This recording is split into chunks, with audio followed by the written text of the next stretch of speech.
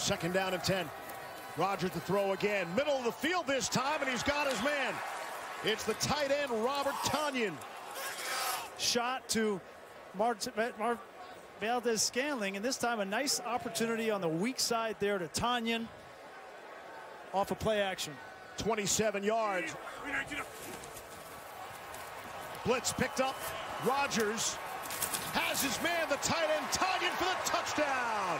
Robert Tonyan on the receiving end. 19-yard score, and make it 3 consecutive games with a touchdown catch for Tonyan.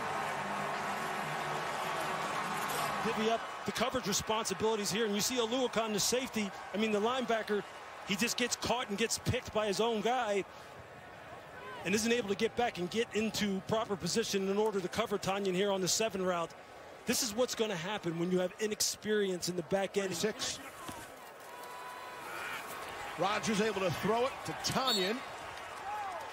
Third catch, short yardage on the play. We'll give him 2.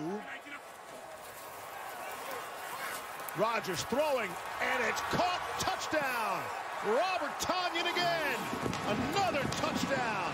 This was not a case of a young player getting beat. That's Deion Jones right there. One-on-one man coverage with Tonyan. Wasn't able to undercut it, an easy touchdown.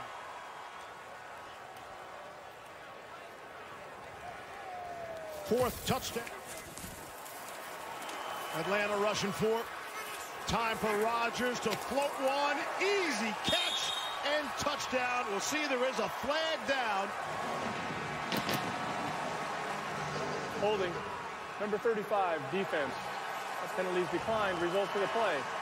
Touchdown. Tonyan actually. It is Tonyan, yes. Tackled by Jamal Carter and got back up and got in the end zone. This is how bad it's gotten for the Atlanta Falcons. They're just trying to tackle guys, and they still can't keep them out of the end zone. Look, and we talked about the fact that it's a slippery field out here, and you saw today only 78 yards rushing for Atlanta. On 3rd and 1, Rodgers. He'll pick that one up easily. It's the Robert Tonyan night, and it continues down to the 40.